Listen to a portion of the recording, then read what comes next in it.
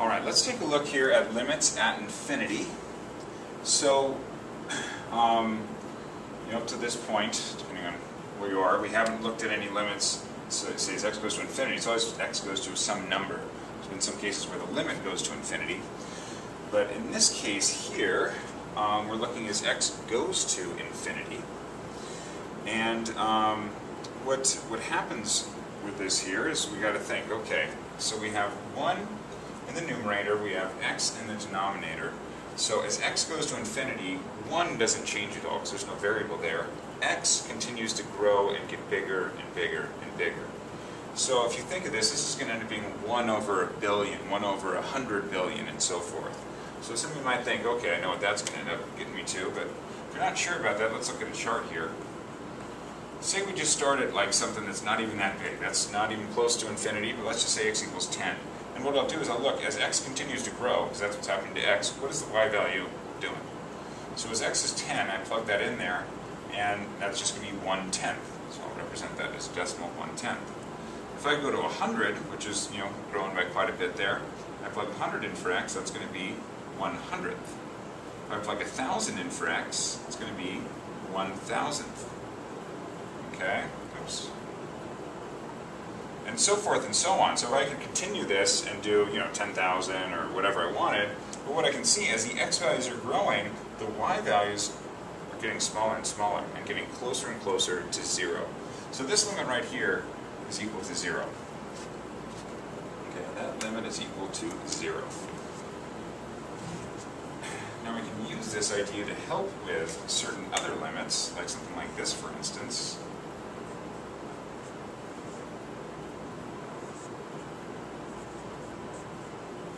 So we have the limit as x approaches infinity of 7 minus 3 over x squared. When I take a look at this limit, I'll just look at the 7 and 3 over x squared separately since they're separated by a minus. So the limit as x approaches infinity of 7 is just 7. There's no variable there, so 7 won't change as x goes to infinity. It'll remain the same. Over here, I've got it now, so it's 3 divided by x squared, and x is going to infinity. So I've got 3 on top is remaining the same. The bottom is getting huge. So it's very similar to this case here, where the 1 stayed the same, the top and bottom got very big. In this case, it's 3 over a very huge number, and so this portion will go to 0. So it's going to be, this is going to be 7. This portion right here, this limit will go to 0 as x goes to infinity. So that limit is just 7. Okay. We'll look at kind of a series of 3 different examples here. I'll make little changes on each one. Say we start out with this. The limit as x approaches infinity of 2x minus 3 over 5x squared plus 2x. Oh god. Okay. So, in a problem such as this, where we have a rational function, okay, we can use what we just learned to help us. And what you will do is you will look in the denominator as to what is the largest exponent. So in this case, it's x squared as the largest exponent. So what we can do here is to multiply times 1 over x squared on the top and 1 over x squared on the bottom. And again, I chose x squared because it's the largest exponent in the denominator. This number right here, I ignore the numerator when I'm choosing this number.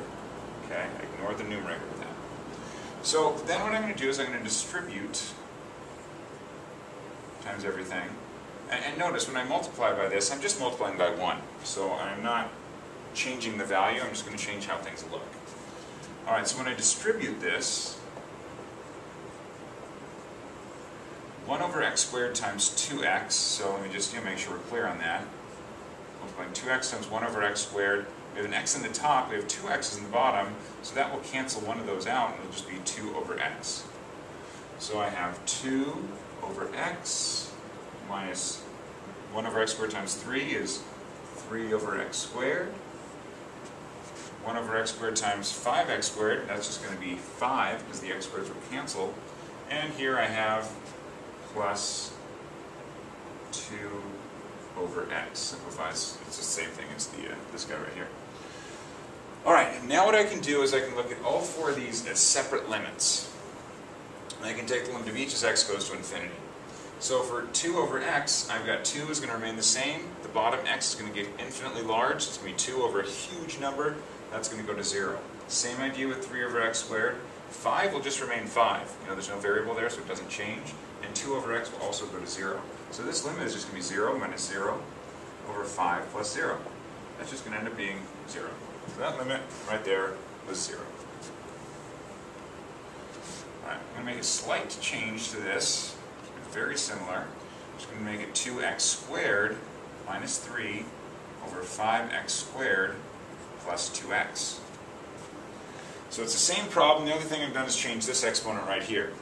But I start the same way because my exponent, my denominator, hasn't changed, so I'm still going to multiply by 1 over x squared. And all these examples will be 1 over x squared, but you know, x cubed was the largest one in the denominator. That's what you would divide by. So 1 over x squared on the top and bottom. I go ahead and distribute. So when I distribute on the top, I end up getting 2x squared times 1 over x squared is 2. Distribute right here, I end up getting that is going to be minus 3 over x squared. On the bottom, multiply by 1 over x squared times this guy and this guy.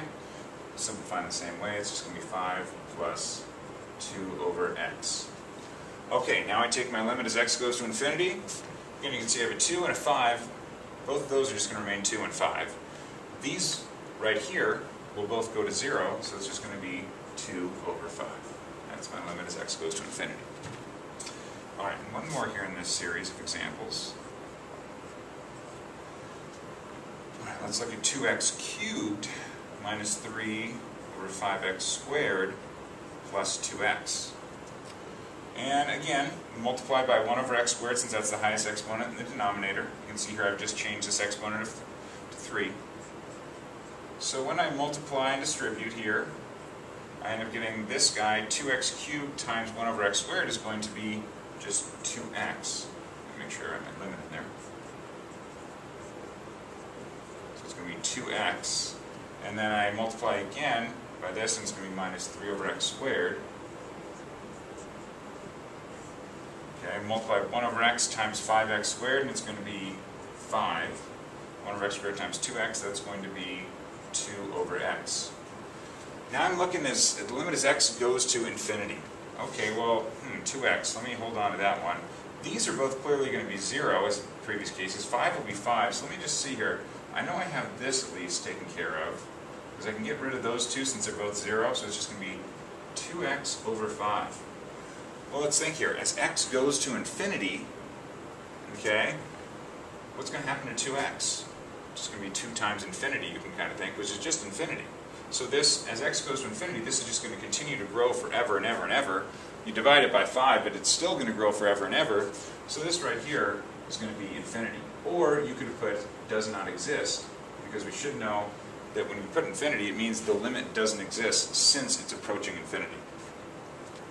Okay, so the reason why I did these 3 cases right here, okay, is because from these we can come up with three rules that will always work here, as long as the limit's going to infinity.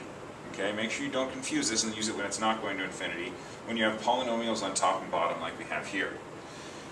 In the first case, notice the exponent on the numerator was smaller than the exponent in the denominator. So again, the top exponent is smaller than the bottom exponent. It will always be the case that that limit is going to be equal to 0, because the bottom gets big much faster than the top does. When the exponent in the top and bottom, the highest exponent in the top and bottom, are the same, you just look at the ratio of the coefficients of those two terms, the two highest terms. 2/5, that's going to be our answer. Down here, when the exponent in the numerator is larger than the denominator, the top is going to increase much faster than the bottom and get much larger, so therefore overall the function will continue to grow, and it will become infinity. Or it could be negative infinity as well, but it will be infinite either way, and it won't exist. So, really, you don't have to go through this whole lengthy process of multiplying by 1 over x squareds or whatever the highest exponent in the denominator might be. You could just get a problem like this. The limit as x goes to infinity of 5 minus 2x plus 7x squared over 11x squared plus 2x minus 3. And you could look at that and you could say, okay, I see the limit, it's x goes to infinity, you've got polynomial on the top and bottom. I just got to look to find my highest exponent on the top, x squared, highest exponent on the bottom, x squared, they're the same. So that fit into that middle rule we just talked about, where if they're the same exponent, I just look at the ratio of the coefficients, it's going to be 7/11ths. Okay? So it's as simple as that. It's very quick and easy to evaluate these limits. And again, if that maybe had been just x to the first on top, then I would have known that it would have been 0, and so forth. So it's a very quick and easy rule to use, and it works every time, okay, done correctly, which is, easy to do correctly. Let's look at a couple here real quick. If we look at the limit as x approaches infinity of cosine x, okay? So what is happening there? So as x goes to infinity, what happens to cosine? So for this one, we should have an understanding of what the cosine graph looks like. So it starts here, and it will go to the left as well, but I'm just going to look as it goes to infinity, and it'll come down and up and down and up and down. It's not a perfect graph by any means, but the idea is as x increases, which happens when x goes to infinity, the cosine function goes down to -1, back up to 1, down to -1, back up to 1, over and over and over and over and over again, and never settles on a certain y value. Okay? And in order for a limit to exist, it has to approach a certain y value. In this case, that does not happen.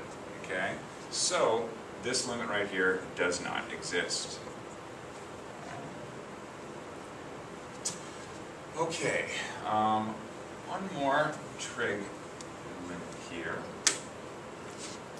The limit as x approaches infinity of cosine x over x.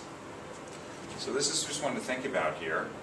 So as x goes to infinity, we just talked about cosine x, how it goes up to 1, down to -1, up to 1, down to -1. So it stays within a very small range of numbers. The biggest it gets is 1, the smallest it gets is -1. It stays in that range. The bottom, x, is going to get huge. So you're going to have something on the top oscillating between -1 and 1, and the bottom is going to be gigantic. So the same idea holds true if this was like 1 over x. You could almost just kind of substitute 1 in for cosine, since that's the largest it will ever get. And it's like the 1 over x case, where you have something that's very small on top, even though it does change in this case, as opposed to 1 over x. It changes, but very small, and it stays within that range of -1 to 1. The bottom grows infinitely forever. So you're going to have this very small thing on top over this huge thing on the bottom, and it will just be 0.